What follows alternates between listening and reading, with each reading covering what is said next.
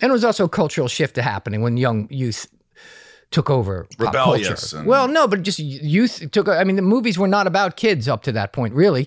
And then they discovered in the early '80s, my God, these kids go to the movies 5, 6, 7 times. Grown-ups go once. Let's make movies for kids. And we were right there at the right place at the right time, you know. And so then John Hughes comes along and says, oh, wait, young kids' emotions should be taken seriously. And, you know, because when you're 17, 18, you fall in love for the first time, you are the first person to ever be in love, right? And Yes. and that first heartbreak is the first heartbreak ever. And the magnitude of it, and John Hughes knew that and honored that. And so kids saw that and went, that's me, you know, and that's why the next generation, those women have shown their daughters, and their daughters looking at that movie and going, Pretty in Pink, and going, the hairdos are funny, but that's me, you know? Yeah. And so that's why they live on in that way. And to sort of, you know, for me to come to represent that's a beautiful thing. But I always kind of, not always. But I never looked at it like that. Like, no. But now I hear you, I'm don't. like, of course. Did you? That's so interesting. It's like, yeah, you didn't realize the impact it had on you guys. It sounds so cool now, and to everybody on the outside looking in, I want to be the Brat Pack.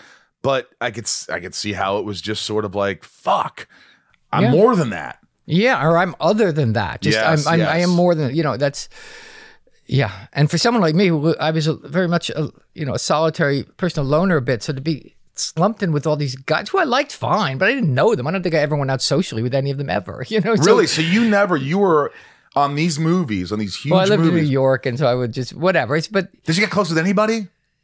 yeah, I mean, I liked them, but I mean, no. But you never said, I never hey, stayed in let's touch hang with out. any of them. No. Yeah, because I saw the article yesterday that came out, or the other day, about Emilio Estevez. You hadn't seen him in 30 years. Yeah, I hadn't seen any of them. I made a documentary recently about this because I wrote a book a few years ago about my time then, my life then, and because I was like, it was a rock I never looked under, and so I decided to look under it, and that's how I came to the position that I've sort of was just talking about, how I've come to realize what a beautiful thing it is, and what I'm blessed in that way, really, truly. And then, but I didn't feel that way, and so I thought that that was a seismic event in my life, the Brat Pack. What was it like for everyone else? Because I know it was for them too, because we were in the same boat. We're members of a club we didn't ask to join, and we can just look at each other and kind of go, hey, dude.